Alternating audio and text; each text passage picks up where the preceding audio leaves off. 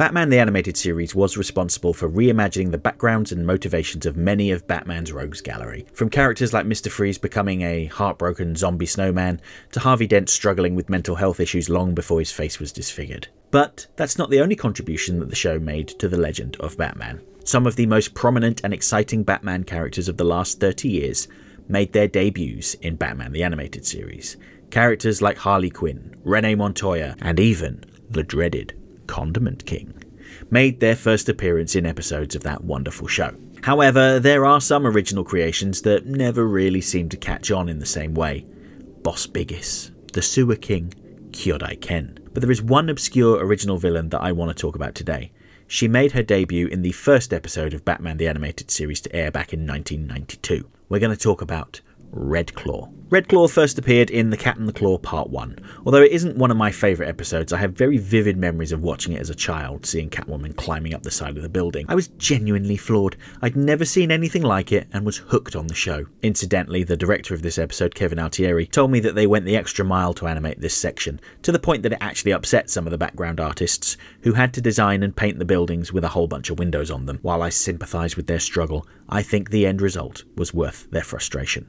The episode introduces us to Red Claw through some expositional dialogue from Commissioner Gordon. Red Claw is one of the world's deadliest terrorists, he tells Batman, and word on the street is that he has come to Gotham to steal something deadly. The problem is, no one knows what the guy looks like, and they're not sure what his target is going to be. Which is quite a conundrum for Batman. The Cat and the Claw is primarily about Catwoman, Selina Kyle, and establishes her as an anti-hero of sorts. She steals from the rich to fund her charitable work with animals.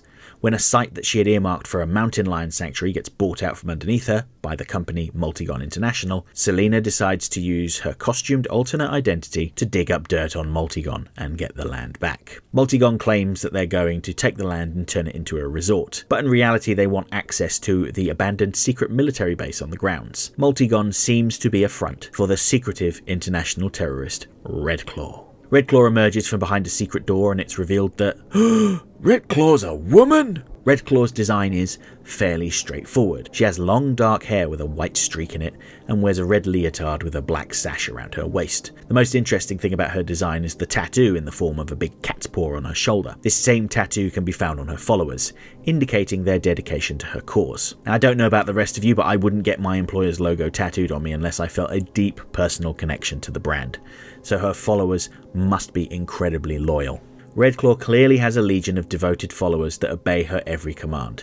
This includes the chairman of Multigon, a man named Stern, who is completely wrapped around her finger. Quite why the chairman of a massive multinational corporation is involved in terrorism is beyond me, although, saying that out loud, I realise I probably sound a little naive. The writers of BTAS made no secret of their disdain of the mega rich, given how many of them were responsible for the creation of supervillains, so terrorism likely is Multigon's business, and Red Claw is very clearly in charge. They may present themselves as a hospitality company, but that is likely a front. They make their money from extorting governments and through violence. When Red Claw catches Catwoman pilfering their private documents, all-out war is declared, and Red Claw's forces quickly discover Catwoman's secret identity. Red Claw's men attempt to kill Selina when she's trying to go on a date with Bruce Wayne, which brings them to the attention of Batman. Meanwhile, Red Claw steals a lethal man-made virus from the government and threatens to unleash it on Gotham unless they provide her with $10 billion in gold bullion. That's a lot of gold bars, especially in 1992. Batman and Catwoman team up to take down Red Claw and destroy the deadly virus. While Batman fights fire with fire, quite literally, Catwoman and Red Claw get into a fight. Red Claw is clearly the stronger of the two and is a better fighter, but Catwoman has the mountain lions on her side, and Red Claw is clearly no match for a big cat. Presumably at this point Red Claw is arrested because she isn't seen again until much later on, when Batman the Animated Series rebranded as The Adventures of Batman and Robin. In the episode The Lion and the Unicorn, which mostly revolves around Alfred Pennyworth's past life as a member of Britain's Secret Service, Red Claw and her cronies kidnap Alfred and his former colleague Frederick in order to get the launch codes for nuclear missiles that are being kept in a castle in Scotland. Just from that brief description of the episode, it doesn't sound much like your typical episode of BTAS, which was very intentional. Batman is an incredibly versatile hero. He can feel right at home in multiple genres: horror, science fiction, and thrillers, for instance. Once again, Red Claw threatens a city with destruction, this time London. unless she gets £5 billion. I can't quite remember what the exchange rate was in 1992, but by my very rough calculations based on the cover price of comic books of the time, it looks like her price has gone up. As an Englishman, I think I have a very different reaction to this episode than viewers from other countries. I find the Britishisms to be stereotypical, and the depiction of London isn't something that I recognise. Although I do get that this is a world in which we never left the 1940s, so of course it's going to look a bit old-fashioned, but my god, I really cringe at some of this episode. I particularly groan at the dialogue of Redclaw's henchmen. There are other annoyances. It takes at least an hour to fly from London to Scotland, so Batman's brief, hectic chase with the missile seems a little far-fetched. I didn't get the sense that Batman had been chasing it for almost an hour. It seemed like it only took a few minutes. But then again, Batman's Batwing already defies physics with the way it hovers in mid-air, so I probably shouldn't moan about how fast it flies. And let us not forget that this is a children's adventure cartoon, not a documentary. My moaning aside, this episode is a very clear love letter to James Bond movies. It has a similar premise. A big bad terrorist is going to blow up a place unless they get a whole load of money, and the hero has to stop them. Now, I don't really care for James Bond movies, so that's probably another reason why this episode falls flat for me. The real problem I have with Redclaw, though, is her motivations, or the lack of them. Almost every other villain in the show felt like a fully fleshed out, relatable figure whose motivations we understood. We may not agree with their actions, but we got why they were doing what they were doing. Take the Riddler, for instance. He was clearly wronged by the greedy Daniel Mockridge and was cheated out of his royalties for the hit video game he had created. Edward Nygma tried to sue, but because of his contract, which defined any of his creations as property of the company, he failed. Because of this failure, Nygma adopted the identity of the Riddler to get his revenge on Mockridge. I'm sure we can all sympathise with Nygma's impotent rage, and Mockridge was clearly a detestable leech, but did he deserve to almost be sliced in half by a mechanised Minotaur? Probably not. Well, it's debatable at best. But Redclaw, she's one-dimensional. An Eastern European-sounding terrorist with a massive following, for some reason. Maybe she's supposed to be Russian, what with her name being Redclaw. Comic book supervillain names tend to be quite on the nose, see also the KG Beast. And I suppose this doubt emphasises my point. We just don't know. I think another reason why she never really felt fleshed out is because of her creators, Sean, Catherine Derrick and Larren Bright. For those that aren't aware, the early days of Batman the Animated Series were quite tumultuous. There were essentially two factions within the initial creative team. Producers Bruce Timm and Eric Radomski on one side, the side that wanted to push the boundaries and tell stories that were faithful to the comic book source material, and on the other side you had Sean, Catherine Derrick and Larren Bright. Writers who were encouraged by some of the executives to make the show more kid-friendly. This is why early on you had some deep, dark and disturbing episodes like Heart of Ice and Feet of Clay, and then you had episodes like The Cat and the Claw and I've Got Batman in My Basement, which were tonally the opposite. They were essentially two different teams trying to make a completely different show from each other. Conflict between the two sides slowed down production to the point that executive producer Gene McCurdy hired Alan Burnett to help steer the ship straight. Fortunately for us, Burnett had the same view as Timm and Radomski, and eventually Derrick and Bright moved on. Now, I don't want to suggest that Derrick and Bright were bad at their jobs. Some of their episodes, like the Renee Montoya-centric episode POV, are among my favourites. It's just that the show they wanted to make didn't match Timm, Radomski and Burnett's vision. As the co-creators of Redclaw, they were the ones that would have felt ownership of the character, and would have been responsible for developing her.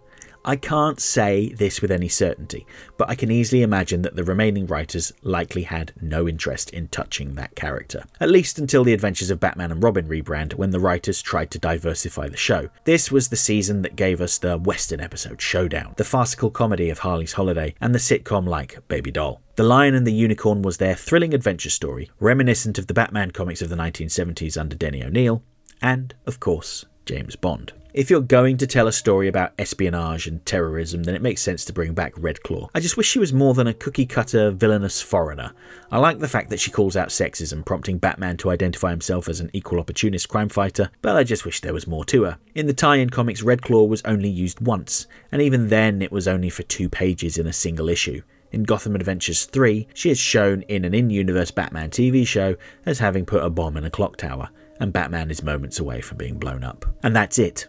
I have to think that the reason Redclaw didn't get used very much is that there wasn't really anyone to champion the character or provide her with motivation beyond wanting money. While other DCAU originals like Harley Quinn and Livewire would make their way to the mainline DC Comics fairly quickly, it would take Redclaw almost 20 years to make the jump. Even Lockup made it to the comics quicker than her. Redclaw first appeared on the final page of 2022's Catwoman 43. However, Aside from the look and the name, there are few similarities between the comic book version and the animated version. The comic book Red Claw is an assassin hired by Black Mask to take out Catwoman, but she turns on Black Mask after Catwoman makes it clear that Black Mask is just a sadistic man out to hurt women, and he would pay a man more than he would have paid Red Claw to do the same job. Red Claw double-crosses Black Mask, taking his money and letting Catwoman go, before disappearing into the night. Red Claw clearly found Black Mask's sexism distasteful and took it upon herself to teach him an expensive lesson in equality. I suppose that's one thing that I could say about Red Claw. She was designed to challenge people's expectations about what a terrorist could be. It's just that she's painfully generic, and I really would love to know what it was about her that commanded the loyalty of so many people, to the point that they were happy to get her logo tattooed on them, effectively branding them as her property.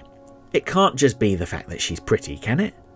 Well, I suppose there are worse reasons to dedicate your life to someone and commit atrocities in their name. Okay, that's it for this week's essay. If you liked the video, don't forget to like, share, subscribe, leave a comment, tell all your friends about me.